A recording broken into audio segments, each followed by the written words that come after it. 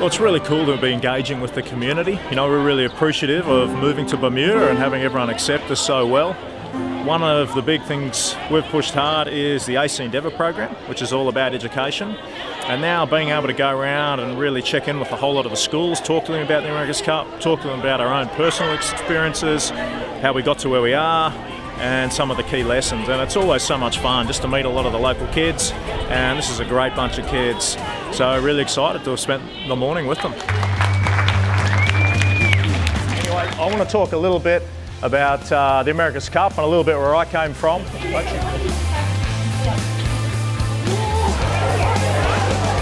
I did any sport I could because I wanted to get out of schoolwork. Now, I regret that now because I've really had to pay attention and learn from our engineering and design team. But at the time, I really loved sport and that was my passion. Never ever judge a book by its cover, and you always show respect, not only for people in general, but definitely if you're into sport and competing, don't ever underestimate anyone. Man, dream big. Don't ever let anyone tell you that you can't get there, because you can. But it comes down quite simply to a couple of things, and one is there's no shortcuts.